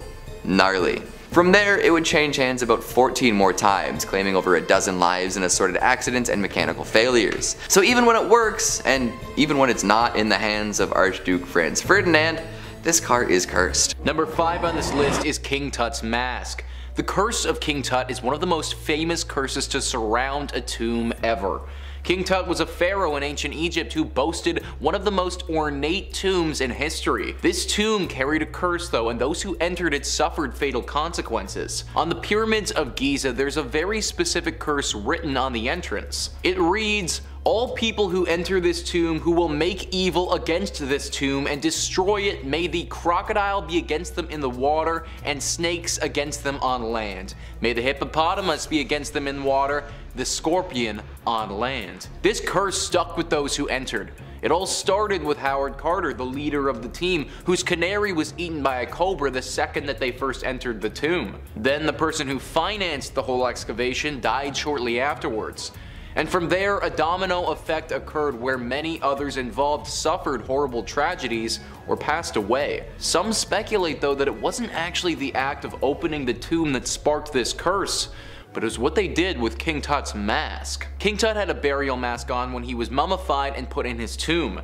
The mask is beautiful. It's meant to resemble the person it's on so that the gods can recognize him and bring him up to heaven. Inside the mask is a bunch of oils and materials that are said to help preserve the body. All of this is all well and good, but on the back of the mask is an inscription. This inscription is said to be a curse similar to the one on the pyramids of Giza. Well, if that wasn't enough, then there's a rumor this mask was broken during the excavation process and had to be reassembled when they took it back to their headquarters. Opening the tomb is already problematic, but to then break the mask of King Tut that has a curse inscribed on it, that's just asking for trouble. Number 4 on this list is King Casimir IV's coffin. King Casimir was born in 1427 into royalty. By 1440, when he would have only been 13, Casimir was named the Grand Duke of Lithuania, and only 7 years later in 1447 became the fully fledged King of Poland. He stood as the King of Poland right up until the day he died. Oftentimes, kings don't make it right up until their death, but King Casimir's success was pretty historic. He's known in Polish history as being one of the most politically active and prosperous kings to ever rule over their country. During his reign, he won several wars, recovered territories for Poland, and made their royal family one of the leaders in Europe. Due to all of the glory that he received in his life, it was only fitting that he have a tomb that reflected this. He died when he was 65 years old in 1492 and was put to rest in the chapel of Wawel Castle. There he lay for roughly 500 years until 1973. Researchers opened the tomb to find a horrible surprise. The researchers opened this tomb and investigated the mummification process and all the artifacts he was buried with. They took his body and coffin out of this place and brought it back to their lab. What they didn't realize though was that this coffin had a curse to it. It's estimated that over 15 people died who worked on researching this body and this coffin. It took a while before they realized what was causing this death, but eventually they discovered the error of their ways. You see, the coffin was cursed, but it wasn't cursed with anything ghostly, it was cursed with Aspergillus flavus. Cursed is also a misleading word to use in this instance as well, because Aspergillus flavus is actually a pathogenic fungus. A fungus that when exposed to people can become a killer. For a long time, people thought that there truly was an ancient curse surrounding this coffin, but it was actually this fungus that kept preying on people's immune systems. Eventually, King Casimir's body was taken and put back into his tomb, but not before the damage had been done and over 15 people had lost their lives. Number 3 on this list is the Screaming Skull of Burton Agnes Hall. The Screaming Skull of Burton Agnes Hall wasn't necessarily from a tomb, but it was recovered from a grave, so I think it still counts in this criteria. Burton Agnes Hall was built in the 17th century in Yorkshire. It was built by Sir Henry Griffith, who had 3 daughters he loved very much. They all moved there and were very happy for a time. One of the daughters was named Anne, and Anne loved to explore the outdoors. One day though, when she was exploring, a gang of robbers got to her and they beat her and left her for dead. When the family found her, there was barely any life left in her. They brought her back to their home, but her time on this world wasn't long. While she was dying, she had a very strange request to her 2 remaining sisters. She begged them to take her head and put it within the walls of the hall so that she could always be there with her family. She was dying, so they agreed, but neither of them actually intended on taking their sister's head off and keeping it in their home. A few days later, she died, and they buried her outside the hall without keeping their promise. This was a big mistake though. After she was buried, strange noises and banging sounds started happening all over the hall. Screams and crying could be heard throughout, and moans the family couldn't ignore. Eventually they gave in, dug Anne up, and took off her head. They brought it into the hall and the disturbances, they stopped. But years passed and the ownership of this hall changed. The new owners, they had no interest in a dead girl's skull in their home and got rid of it, but sure enough, just when they did, the noises and the hauntings started again. Over the centuries, people have tried and tried again to rid themselves of this skull many times, but eventually they always cave and they have to bring it back in. The skull truly is cursed, and it must remain inside the home at all times if you ever want any peace from Anne's spirit. Number 2 on this list is King Tut's statuettes. King Tut's tomb didn't just have one cursed item, it had multiple. His burial mask is pretty widely known, but many don't know the story of 2 statuettes that also came from this tomb. These were 2 small bronze statues found inside the tomb. one of them with their hand over their heart and the other one with their hand over their mouth. Lord Carnarvon, the man who funded the initial excavation, gave these to a friend as a gift. This was meant to be in good faith and a friendly gesture, but he had no idea the trouble that they would cause. The name of the family is omitted in this story to protect their integrity, and the person who received the statues is simply referred to as James. James received these statues and brought them back to America with him, but then started to suffer the consequences. Once wildly successful, James started to lose everything: his company, his money, his family. James went through 3 failed marriages, a complete collapse of his immense fortune, and finally died of illness without ever realizing these statues were part of the problem. He left them to his grandson in his will, and the curse continued. When his grandson took hold of these statues, he was a decorated Olympian, but he also suffered a serious fall from grace. Injuries, other accidents, and failed business ventures plagued the grandson from the second that he took hold of these statues until finally he called the museum. He donated them to the museum so that they could be put with some of the other King Tut pieces and the curse could finally be lifted from his family. Now, it's certainly possible that this was all a coincidence and this family just got down on their luck at the wrong time, but anything involving King Tut has the potential to be cursed, and I wouldn't be surprised if these statues were part of that. Number 1 on this list is the Unlucky Mummy. The Unlucky Mummy is an ornate wooden coffin that was found in an ancient Egyptian tomb. This coffin's preservation was remarkable for how old experts thought that it must be. The coffin was said to hold the remains of ancient Egyptian princess Amun-Ra. The legend says that in 1890 some British men stumbled upon this casket at an Egyptian excavation site. There were 4 men and they all suffered greatly right after coming in contact with this coffin. The first man, who initially took ownership of the coffin, was seen leaving his hotel and walking straight into the desert to never be seen again, only after 1 day of possessing said casket. The second man on the very next day was accidentally shot and had to have his arm amputated. The third man, when they did eventually get back to Britain, returned to see that all of his life savings were gone. And the last man died from disease shortly after the discovery of this artifact. And just like that, the curse of the Unlucky Mummy began. Now, there are some misconceptions with this mummy. Some people believe that the Unlucky Mummy got put onto the Titanic ship and that's what caused the Titanic to sink. That was never the case though. In fact, once the coffin got to Britain, it's never left. That doesn't mean that this thing isn't still cursed though. It currently resides at the British Museum in London. Since its arrival there, other rumors about this ancient artifact have come out, such as the untimely death of writer Bertram Fletcher Robinson. He was convinced that there was no curse surrounding this coffin.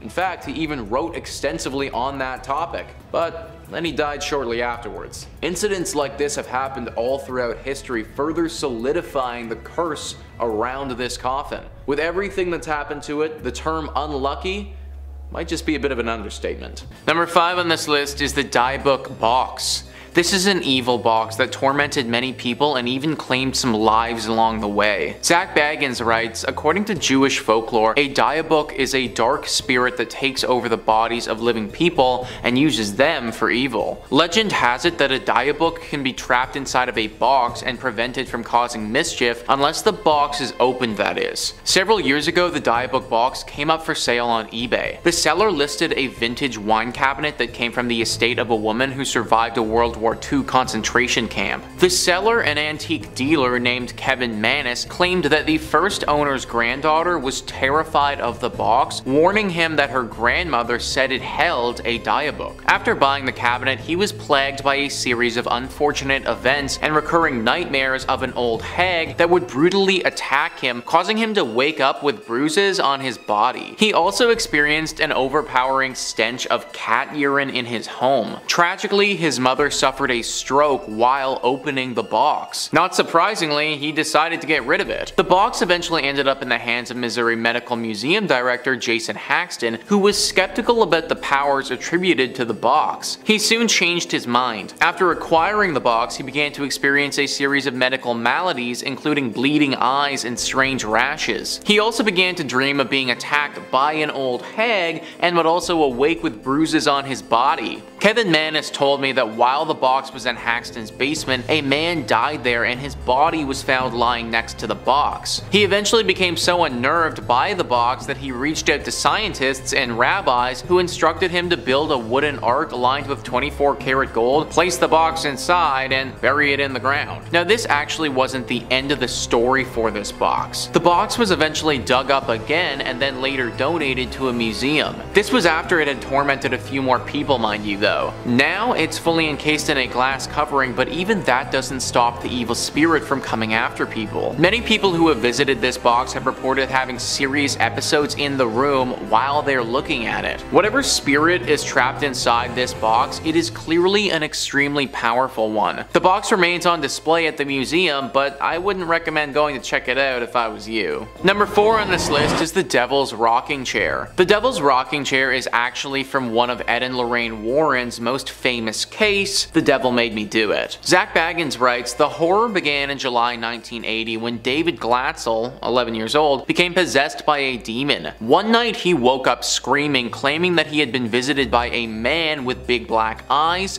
a thin face with animal features, jagged teeth, pointed ears, horns, and hooves. David was, everyone agreed, not the kind of kid who liked scary movies or who was likely to make things up, and he was visibly shaken up by this experience. He became rather withdrawn and quiet. His older sister, Debbie, asked her fiancé, Arn Johnson, if he would stay with her family for a while and see whether it would help David get out of his depression. Arn of course agreed, but things didn't get better. David reported having more nightmares about the terrifying man who promised to take his soul. Odd scratches and bruises began to appear on the boy, and all the injuries seemed to happen while he was asleep. Odd sounds, which Arn couldn't explain, were heard in the attic. Worst of all, David began to claim that he was now seeing the beast while he was awake. He was always seen sitting in the family's rocking chair, which the beast now claimed as his own. David was the only one who saw the beast in the chair, but family members often saw it rocking back and forth, seemingly under its own power. This was obviously a lot, so the Warrens were brought in to perform the exorcism. The exorcism took place in that rocking chair, and it's thought that the chair itself still has some evil energy from this spirit attached to it. Now the chair resides at the Haunted Museum, but owner Zach Baggins actually took the exhibit down because the chair was simply too dangerous, he thought. Number 3 on this list is the Hope Diamond. Don't get me wrong guys, I would love to have this thing, but I just don't know if the juice is worth the squeeze here. Google Arts and Culture says, one of the most famous diamonds in the world, the Hope Diamond, originated in the Kolar mine in Andhra Pradesh, India. According to legend, the stone is cursed and brings misfortune to anyone who owns it. The curse is said to have come about when the original diamond was stolen from the eye of a statue. The thief met a grisly end, kick-starting a pattern of misfortune for all those who possessed the diamond. Over the years, owners of the Hope Diamond have befallen fates including death by murder, execution,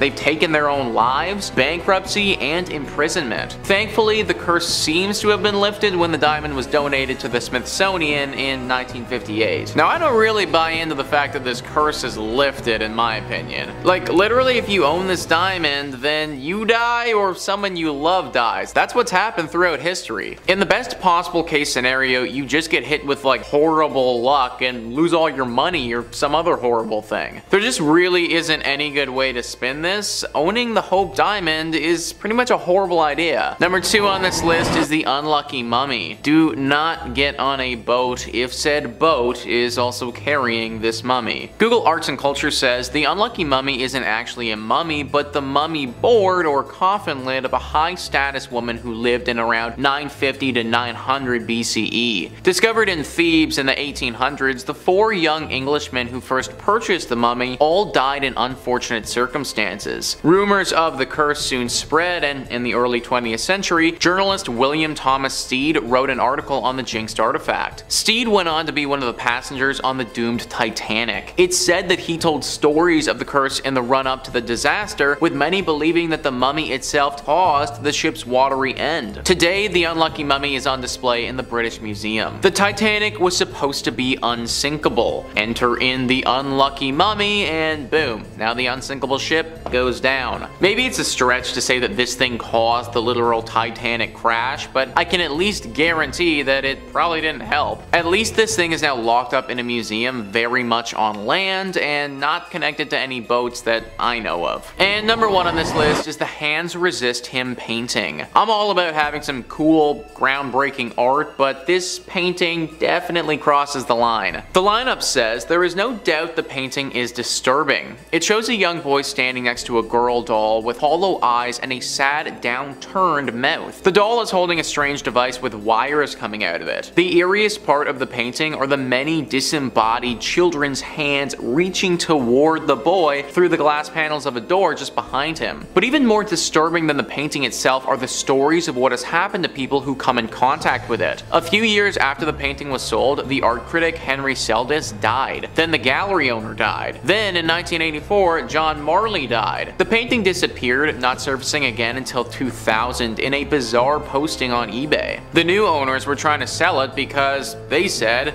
it was haunted. They claimed the boy and the doll in the picture would fight with each other during the night, terrifying their 4-year-old daughter. They set up a motion sensing camera in the room for 3 nights and claimed they had captured the boy in the picture leaving the frame and coming into the room, apparently fleeing in terror. The literal kid in the painting is leaving. Not freaking cool, guys. My paintings are supposed to be static and not moving, and they definitely aren't supposed to be walking around my home scaring the living bejesus out of me and my family. Apparently this painting is locked up in a storage locker now and no one is allowed to see it. Number 5, my precious. The Vine Ring, or Ring of Sylvanus, is a gold ring dating probably from the 4th century AD, discovered in a plowed field near Silchester in Hampshire, England in 1785. This happens to be the site of many archaeological discoveries, but nothing else seems to be super newsworthy. It is unknown how the ring came to be located at the Vine, but it is presumed that the farmer who found the ring sold it to the family, who were known to have an interest in history and antiquities.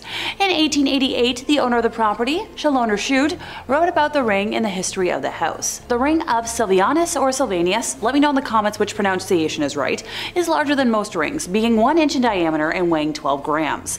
The band of the ring has 10 facets and is set with a square bezel engraved with an image of the goddess Venus. To one side are the letters VE and to the other side NVS in mirror writing. The band is inscribed with the words Siniciane vivas in de. I tried. In 1929, the archaeologist Sir Mortimer Wheeler was excavating the Lydney site and made a connection between the ring, bearing the name of Sinicianus, and the cursed stone bearing the same name. Wheeler called upon J.R.R. Tolkien, as professor of Anglo-Saxon at Oxford University, to investigate the etymology of the name Nodens referred to in the curse. So remember Lord of the Rings? Well, this is the ring that inspired it. Sylvanus loses his gold ring at Lydney as Gollum lost his under the Misty Mountains. Sylvanus believes his ring has been stolen by someone whose name he knows, Sinicianus, just as Gollum thinks his ring has been stolen by Bilbo Baggins. Sylvanus curses by name the person he suspects, and similarly, when Gollum works out that Bilbo has found and kept his ring, he cries out in rage, "Thief, thief, thief! Baggins, we hates it, we hates it, we hates it forever." That's also just me when I wake up in the morning. Both Gollum and Sylvanus know the identity of the persons they regard as thieves who have stolen their gold rings, and both declare these names with maledictions. Roman tablets were found to contain references to the artifact, informing the god Nodens that the ring had been stolen. In the tablet, the former owner of the ring proclaims that whoever has taken the ring shall find themselves in bad health until it's given back to its owner. As it was written, for the god Nodens, Sylvanus has lost a ring and has donated 1/2 of its worth to Nodens. Among those named Sinicianus, permit no good health until it is returned to the temple of Nodens. So Nodens is a cognate of the Old Irish Nuada Argitlem, first king of Tuatha de Danann, who was disqualified from ruling Ireland because he lost his hand in battle. Nodens has also been associated with the Fisher King of Arthurian legends, the Norse god Njord of the Vanir, who is the god of wine, fishing, sailing, and fertile land along the seacoast, and the Roman god Mars. By all accounts, Nodens could be a rascally deity and well inclined to help with a curse, you know? I thought, maybe put that thing back where it came from? or so help me. Currently it's in a museum somewhere, but thankfully not on display, and the exact location is also unknown, which that's a win in my book. Number 4, a copy of Crying Boy. So when Bob Smith was a young person in the 70s, he became fascinated by a painting in his grandmother's house. It was a cheap print of a well-known piece and was hung on the living room wall. The photo depicted a boy who was similar age to Bob and for some reason looked sad and downcast, with tears brimming from his troubled eyes. A few years after the painting went up on the wall, there was a devastating kitchen fire in the house, and while the kitchen was destroyed, the rest of the house was undamaged. Now the painting was eventually sold in a garage sale to Ed Warren. You know that name. I know you know that name. For years it puzzled Bob why his grandmother got rid of the painting until he read a series of articles about a cursed painting, which was, yep, The Crying Boy. So The Crying Boy was one in a series of paintings by artist Giovanni Bregolin that was completed in the 1950s. In total, Giovanni painted over 60 paintings, and up until the early 80s, prints and reprints of his images continued to be mass-produced.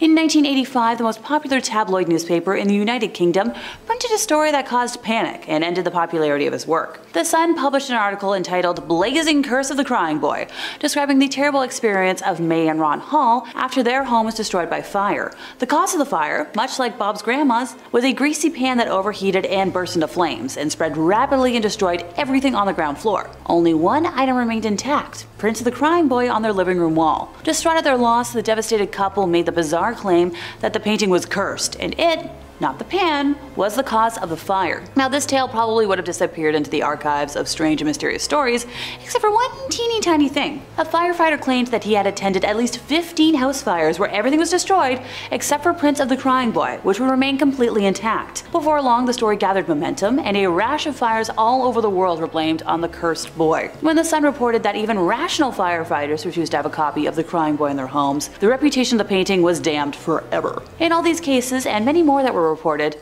the paintings of the Crying Boy remained unharmed. Now, most copies were burned in a massive bonfire held by the Sun newspaper and led by professional firefighters, but to this day, a few copies still exist, and I'm just gonna steer clear of those places. Now, I haven't heard of any of them being officially on display, which, whew, great relief. Number 3, a vase you'll want to break. So for centuries, a common wedding gift given to brides of royalty and wealth were intricate and expensive vases. Back in the 12th century, the Duchess Eleanor of Aquitaine gifted her husband-to-be, King Louis VIII, a raw crystal vase. So, it wasn't unusual when a woman in the 15th century received a vase as a wedding gift, but it was just kind of silver and plain looking. There was no intricate markings, no lavish decorations, and it didn't really appear to be expensive, but this particular vase contained a curse that would continue to take lives for the next 5 centuries. Not much is known about the woman who originally received the vase way back when, other than her wedding took place in a northern village close to Napoli, Italy. The stories say she didn't know who gifted her the 4-pound silver vase, but took it to her room for safekeeping, just to be on the safe side. And when the wedding was about to start, she was nowhere to be found. Her husband-to-be searched for her and found her in her room, lying on the ground,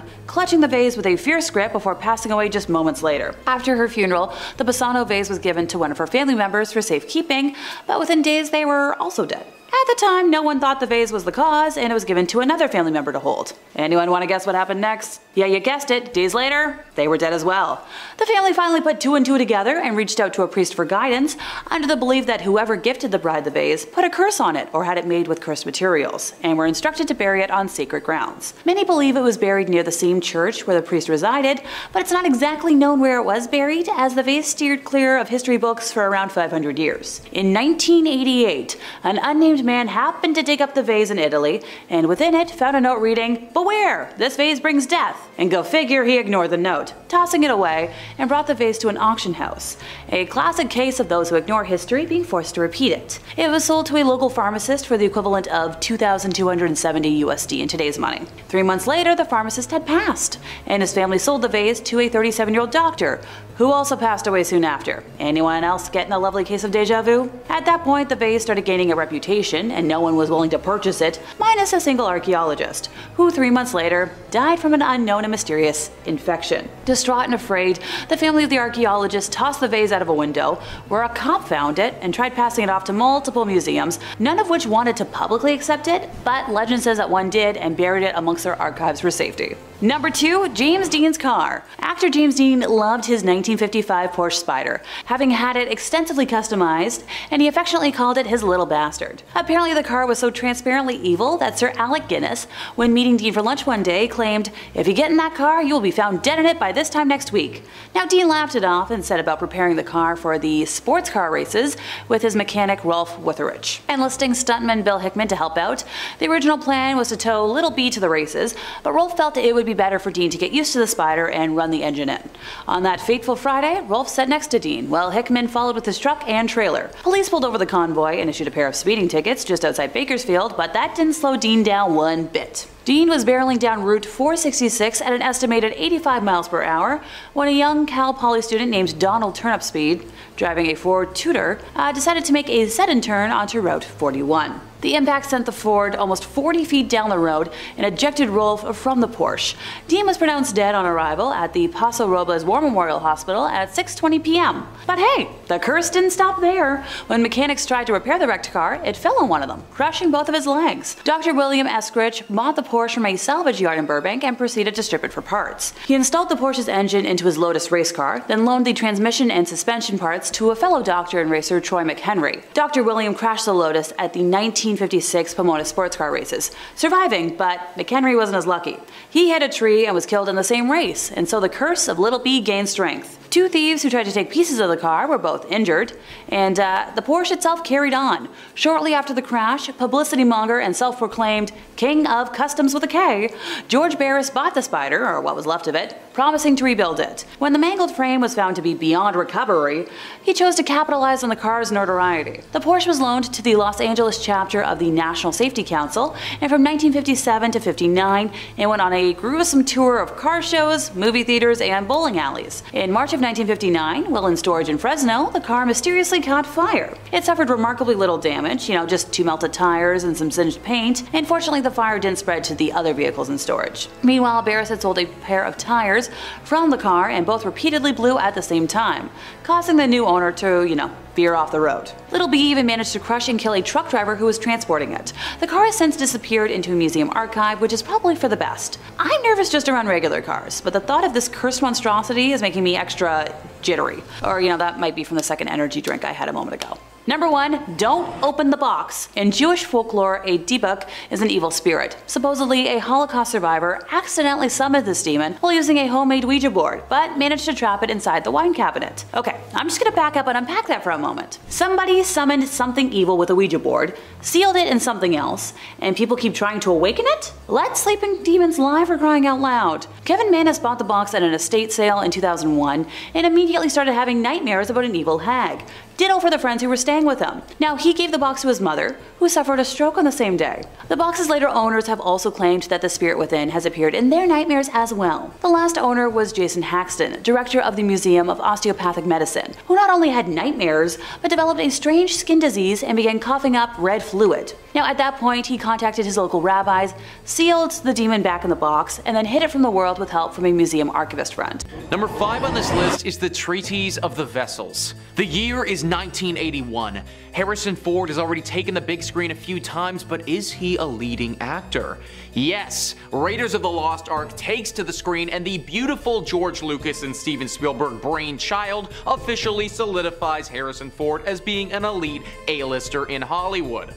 Well, this beautiful brainchild of theirs didn't just come out of thin air, but it was very likely inspired by the Treatise of the Vessels. This text is said to talk about some priceless treasures from King Solomon along with the Ark of the Covenant. If found, these would be some of the most valuable things ever rediscovered in all of human history. When there's gold, people are going to come, and the same thing applies here. There are riches galore to be found if someone is able to get to the bottom of this mystery, and the secrets may be within the Treatise of the Vessels. The thing is, it doesn't tell you the exact location of the Ark, so our daring explorers will need to find out for themselves. In case you didn't know, the Ark of the Covenant is said to hold tablets containing the 10 Commandments.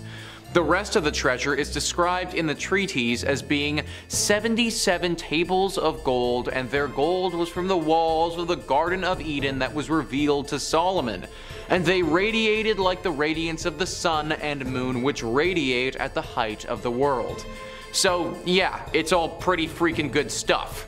Although, I don't know if y'all remember the end of Harrison Ford's massive breakout movie, but discovering the Ark of the Covenant may not be the best thing ever. In fact, it's said that touching the Ark of the Covenant will result in death by the hands of God. That's why some people think this whole thing is cursed.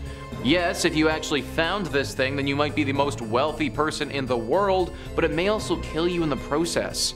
You also may never find it at all and dedicate your life to nothing. I'd say that you can probably read this thing, just leave the exploring to our main man Indy. Number 4 on this list is the Voynich manuscript. The Voynich manuscript is definitely an interesting one, largely because no one has any idea what it's saying.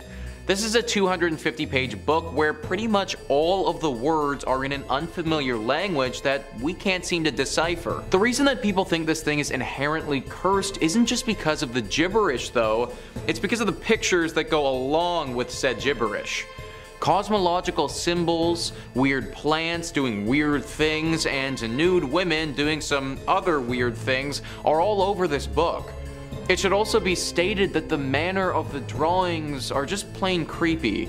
Like, there's nothing inherently evil or cursed about a plant or a naked woman, but the way that the book has drawn them out really does give me some serious devil vibes. Because of this, people worry that the book may be cursed. That potentially this is a book from the underworld which somehow made its way to our world. This is why we can't understand the words, but a demon would be able to pick it up no problem.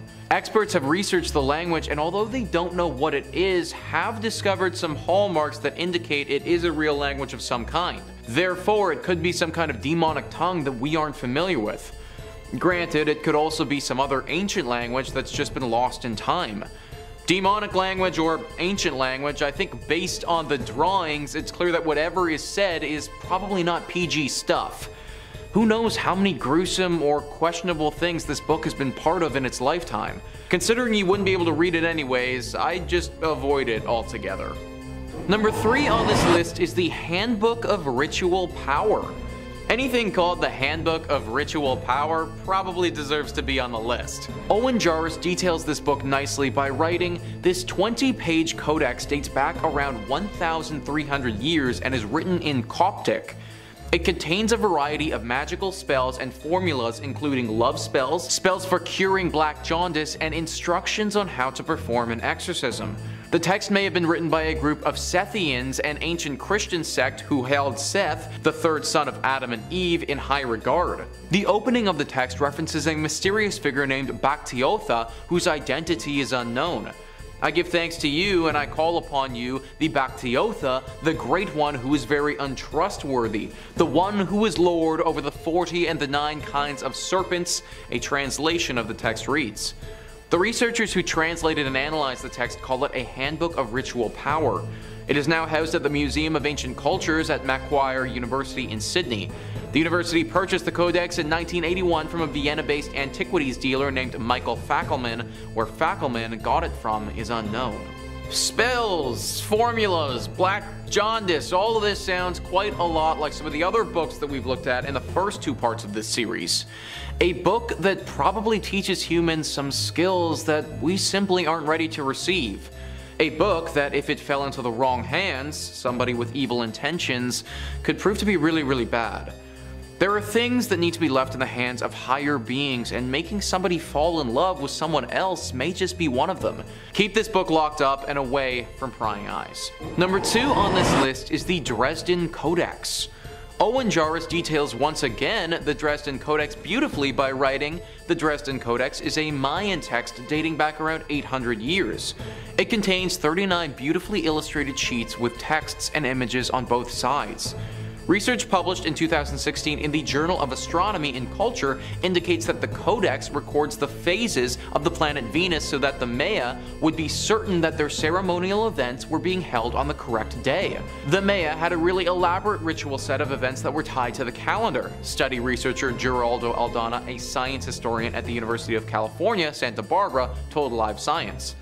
They were probably doing large-scale ritual activities connected to the different phases of Venus. Now, for those who don't know, Venus, albeit a very beautiful planet, is often tied to Lucifer. It should also be noted that the Mayans were known to perform the occasional human sacrifice, and I don't think it's a stretch to say that this text most likely contains dates when human sacrifices are to be performed. The Dresden Codex would have acted as an agenda to make sure that our Mayans kept on track with their sacrificial rituals to honor Venus. For this reason, it's thought that this codex is cursed with the souls of those who were sacrificed. It's also very dangerous to perform any of these rituals, as they will likely involve the loss of human life and potentially reaching out to some very dangerous gods. This is the oldest surviving Maya book, and for that reason needs to be kept around for research, but I wouldn't recommend the average person giving it a read. And finally, number 1 on this list is Liber Lineatus. This text is currently considered to be the longest lasting Etruscan text in all of history. It dates back to the 3rd century BCE, and because not much is known about the Etruscan language, it remains mostly untranslated. However, experts who study such things have been able to decipher some of it and have discovered that the text was a ritual calendar, a collection of dates with specific rituals to be performed on said dates. The exact details of these rituals are unknown, but we assume them to be centered around human sacrifices and things of that nature. This is already enough to fear this book, but what makes it inherently cursed is how the pages were used for several thousand years. Mihailo Beric was a low-ranking Croatian official who, in 1848, decided to leave his position and travel to Egypt. While he was there, he decided to purchase a sarcophagus with a mummy inside. Why someone would want a coffin with a preserved dead body in it is beyond me, but apparently this was pretty cool to own back then. Anyways, he takes this mummy back to his home in Vienna and stands it upright in the corner of one of his rooms. It wasn't until after he died though and his brother donated the mummy to the State Institute of Croatia that somebody realized what the mummy was covered with. The bandages that preserved the mummy were covered in writing. These bandages were the Liber Lineatus and had been used as rags for this mummy for centuries. Now this text is locked in a refrigerated room in the Archaeological Museum of Croatia, and for good reason. Not only is the writing of this text potentially very dangerous, but people believe that the spirit of this dead mummy haunts the rags and that they're cursed. Those that come into contact with them, or God forbid, read them, could have some very tragic events befall them. For this reason, I highly recommend staying away from the Liber Lineatus at all costs. Number 5. The Great Bed of Ware. Located in the Victoria and Albert Museum, the Great Bed of Ware has become infamous for its dark, twisted history. Constructed in 1850, the bed was created as a tourist attraction for an inn in Ware. The 4-poster bed is over 3 meters wide and is the only known example of a bed this size. It's been said that it is able to accommodate at least 4 couples, minimum. 8 people, wow. Guests would carve their initials into the wood or apply red wax seals to commemorate their stay and leave their mark on the bed. The marks are still visible on the bed to this day. The bed's carving is typical for the late Elizabethan period, with ornamental ribbon-like patterns, lions and satyrs to symbolize fertility and virility. By 1931, the bed became the single most expensive item of furniture, specifically a single piece of furniture opposed to a set. According to legend, the carpenter who made the bed was so enraged by the disrespectful treatment of his work that his ghost attacked any commoner who slept in it. And you know, the carpenter made the bed for a king, and then traveling commoners slept in it and carved their names all over. I'd be kind of upset too. Like, he must have believed the bed was going to be treated a lot differently than it actually was. The bed he had made for a king was instead damaged and covered in graffiti. The bed is now on display in Britain, and you are able to visit it. But luckily for both you and the carpenter's ghost, no one is able to sleep in the bed now. Number 4. The Terracotta Army. The Terracotta Army is a collection of terracotta sculptures that depict the armies of Qin Shi Huang, the first emperor of China. You know, the one that searched for immortality and ate mercury in an attempt to live forever? Yeah, that one. The statues are a form of art that were buried along with Qin Shi, with the purpose of protecting him in his afterlife. The statues were first discovered in 1974 by a group of local farmers. The figures varied in height according to their rank, the tallest being the generals. The figures included warriors, chariots, and horses. There were 3 pits, which held over 8,000 soldiers, 130 chariots with 520 horses, and 150 cavalry horses. Most refer found in the mausoleum for Qinshi, but there were also some found in nearby pits that weren't directly in his massive underground grave. The village that the farmers were from believed that if they disturbed the army, they would receive misfortune and bouts of bad luck. Their suspicions were sadly correct, seeing as their 2,000-year-old village was destroyed in order to create an enormous museum over the area. I mean, I'd say that's less misfortune and more human idiocy. Just leave well enough alone. You don't need to make everything a spectacle. The extravagant funeral art is available for observation in the museum, and pieces of the army have been sent all over the world. But you should definitely think twice before deciding to visit the exhibit. Bad luck and misfortune are definitely able to spread to curious onlookers. Guys, I know I usually tell you to stay curious, but if you come across someone's funeral art, don't be curious. Turn around and pretend like you never saw it. It's like if you decided to unearth someone's coffin just because you thought it was cool. It's weird. That would be a weird, disrespectful thing to do. Number 3, the Hope Diamond. The Hope Diamond is one of the most famous diamonds in the world. The diamond originated in the Kolar mine in Andhra Pradesh, India. The history of the stone began when a French merchant traveler purchased the diamond, which was triangular in shape and crudely cut. He described the color as a beautiful violet. The stone was then sold to King Louis along with 14 other large diamonds and many smaller ones. The stone was then recut by the court jeweler. It was described by them as an intense steely blue, and the stone became known as the Blue Diamond of the Crown, or the French Blue. It was set in gold and hung from a neck ribbon, which was worn by the king on ceremonial occasions. The next king got the diamond reset, and then, when he and Marie Antoinette attempted to escape France in 1792, the diamond was stolen after being seized by the government. The stone was passed on to many people, being set in different jewelries and headpieces. Eventually, the stone would be displayed in several exhibitions for people to view worldwide. In 1958, the diamond was donated to the Smithsonian, quickly becoming the main attraction. Since its donation, the stone has only left the premises 4 times. Once to the Louvre, once to South Africa at the Rand Easter Show opening, once to Harry Winston, and one other time to clean and restore the diamond. According to legend, the stone is cursed and will bring bad luck and misfortune to anyone who owns it. The curse is said to have come about when the original diamond was stolen from the eye of a statue. The thief who originally stole the stone met a grisly end, and owners of the diamond over the years have followed the same fate, being beheaded, executed, imprisoned, turned bankrupt, and many of their lives have ended abruptly at their own hands and often at someone else's. Since the diamond reached the Smithsonian, there have been no reports of the curse's effects, but I would suggest the only reason for that is no one wears it. I mean, if I got the chance, I have to say, I'd wear it. The thing is beautiful, and I would leave this life happy, knowing that I had millions of dollars strapped around my neck, glittering and shining in a vibrant blue. Number 2, Unlucky Mummy. The Unlucky Mummy is an ancient Egyptian artifact owned by the famous colonizers, the British. More specifically, it lies within the halls of the British Museum. The identity of the original owner is unknown. The artifact is described as a painted wooden mummy board of an unidentified woman and was obtained by the British Museum in 1889. The Unlucky Mummy is actually not a mummy at all. Instead, it is a gessoed and painted wooden inner coffin lid. It was found at Thebes and has been dated by its shape and style of decoration to the late 21st or the early 22nd dynasty. It is 162 centimeters in length and made of wood and plaster. The paint is placed on the plaster and hands protrude out of the mummy board.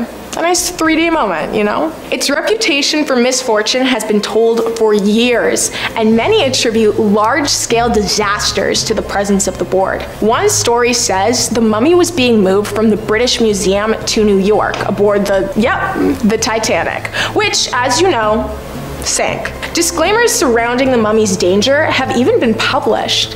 One writer even conducted research into the history of the artifact, coming to the conclusion that the object had malevolent powers, and guess what? He passed away only 3 years later. The writer was very young and had no health concerns. His life ended at the mere age of 36.